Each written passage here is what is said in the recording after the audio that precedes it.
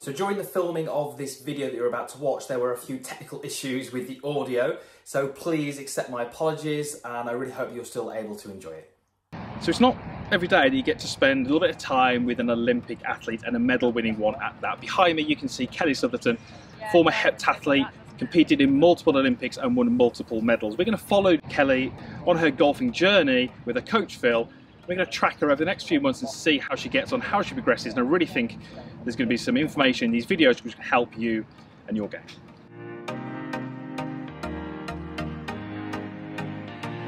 Kelly, thanks for coming onto my channel and exposing your golf swing to all the people watching. Just before we get started and kind of go into what you've worked on, just give the viewers a little bit of a background as to your sporting history.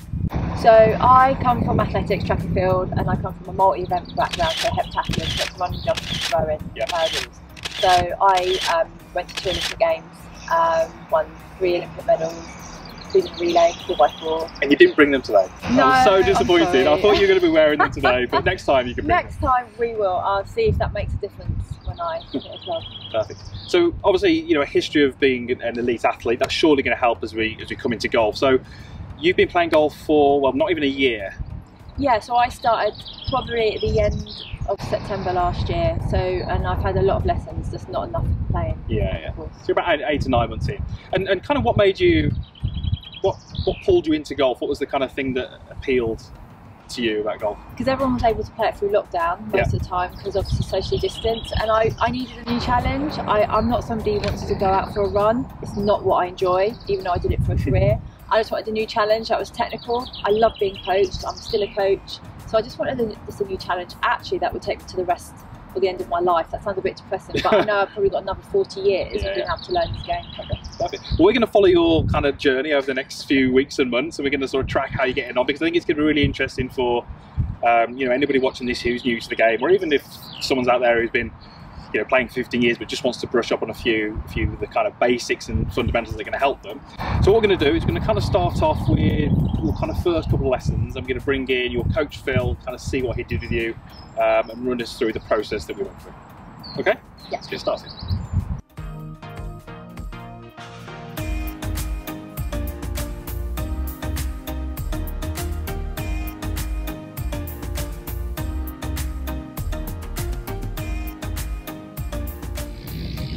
Right, so Phil, you've got this immense athlete, comes to see you, wants to take up golf. What's the kind of first thing that you did, and kind of what were your first challenges when you saw Kelly looking to start her golfing journey? So I guess with Kelly, when she walked in, the first thing I noticed was her posture. Kelly, obviously throughout her whole life, played lots of different sports, but heptathlete, so she has to go into lots of different postures. But it was very important to get Kelly into an athletic posture, because she was, at first, you'll see a video later, but at first she was just swinging arms, so we worked on that dynamic posture. So Kelly, if you stand to the ball like you stood to the ball when you came in to the studio. So Kelly, did you even know what good posture was like? Did you have a kind of image of a golfer, or did you come into golf kind of really blind as to, I don't even know what it should look like? Or to be honest, I came in thinking I already looked like Tiger Woods. So I already thought, I was like, I've watched enough golf, this is how it goes. But obviously what I felt and what was actually happening wasn't the same thing.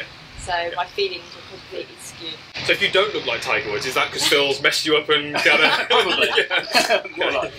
So kind of what did you do then, Phil? What was the first thing you did with posture? So I guess the first one was Kelly came in very upright, straight legs, pelvis tucked right underneath her, so belt buckle was more or less pointing to the sky. I mean, that sounds quite exaggerated, but it definitely was. So we got her widening her stance a little bit, tilting our belt buckle more to the floor, and leaning more from the hips. So creating a great angle. Now we worked on, in terms of the posture, we then worked on where Kelly's hands were in relation to her setup. Yeah. So a good drill for Kelly was, if you let go of the club, Kelly, so just let your arms hang, make a clap. That is where you want the club to be. Kelly was very much tucked in here, really difficult to swing around and rotate, so we got her a little bit further away from the ball. Okay. And Kelly, when Phil changed your posture, did you feel instantly better and the shots were better? Because there'll be a lot of people watching this thinking, you know, when I change posture and setup, it just feels terrible and it actually gets worse. Did you see that, or did you get better as a result? Immediately, when I hit the ball better, it felt easier, and I could follow through easier. So everything, or whole movements start to finish was easier just because I just had a better setup. Yeah. So I think it probably stems a little bit from your background and being used to putting your body in different positions, and actually it's probably something you're quite comfortable with. But I think, you know, from your point of view as a coach, you know, we're trying to generate some speed, aren't we? Really hard to do that from a poor stance, poor posture. So you might have had some success and hit some good shots, but I guess you as the coach, you're looking at more the long term and say we need to fix this now to really get the most out of it. I guess I wanted to give Kelly a posture that complemented her swing. Yeah. She swings it great. She swung it great from the start. I just didn't want her to do any damage to her body, so we've got to be in this dynamic athletic posture to help us rotate properly. Yeah. Whereas if Kelly stayed in position, I think she probably would have done more harm than good. Yeah. And if I can give context, I've got 3 prolapse discs and a fracture in my thoracic spine, so if anybody's injured, then it's the worst sport to take off the golf. So I have to have the right posture to protect myself. Yeah. Okay. Let's see you hit one. Smash it.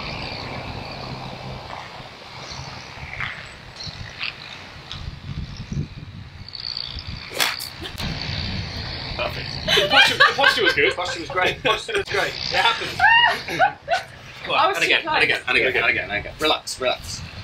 Are you still conscious of that posture, or do you feel it's quite natural for you to go into that position? I'm quite natural, I don't think about it now. Okay, good. But You now, picked it up first time, pretty much. I told Kelly to go into position, bang, she was in position. And we haven't really looked back since. Yeah, there you go. that's good. my natural. That was better though. Yeah. Better strike, yeah? Do your kind of points to kind of work kind of a little bit more knee flex. Yep. Hips, pelvis angle. Yeah. And then giving her some down. distance on the ball, checkpoints. Yeah. Yes. I think, you know, you're obviously working with Kelly and he's doing a great job. I think it's important as a coach, and we can do this kind of through this video, rather than just moving someone and putting them in a position, you kind of have to give them a few checkpoints so that they can go ahead and, because it's great to look at your posture and lesson that goes perfect, but it might not be in 2 months' time. And I think golfers need to have these little checkpoints, you know, so the one there perfect of kind of just letting your arms and clap is great for distance to the ball, isn't it? Because it's I've had it with lessons when they come in and, you know, you look at their setup and they say, well, my setup's fine because I had a lesson 6 months ago and they said it's fine. Like, well, it might not be now. You know, it's kind of that kind of thing. So all these little checkpoints that you're going to have, and it's a lot, isn't it, early on to try and remember all. Yeah, it is. And I think one thing I do is when I'm at home in front of a mirror, I oddly walk past it, sometimes stop and have a look and do it. But also at the range, if there's a mirror behind the range, before you start, I check and I look. I'm not looking at myself, but I'm looking to make sure I'm in the right position and I feel myself. So I always check that to make sure that's right. I suppose that's just the athlete in me and the coach in me to make sure I'm doing it right.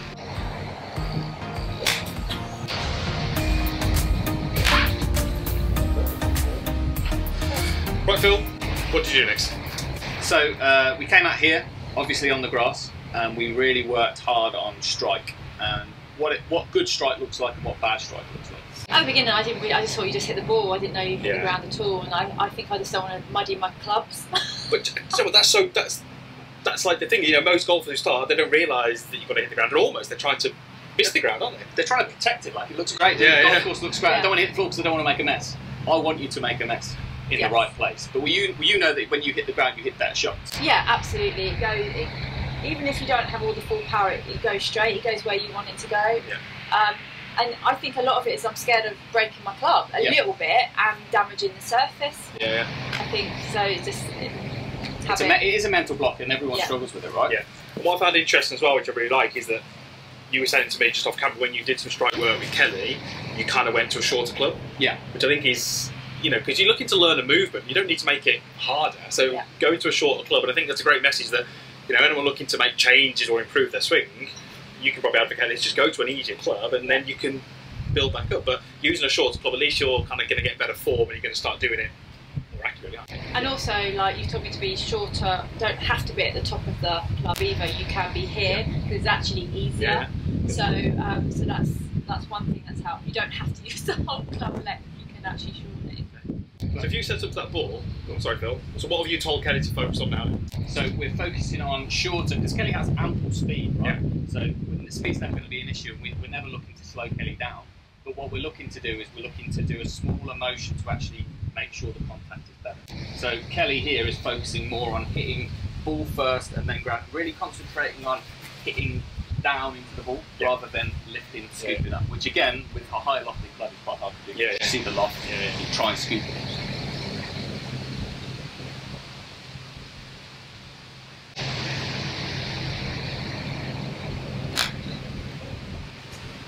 Any ground contact? No. Okay. But the ball went straight, Phil. The ball went straight. That's the main thing. On that floor.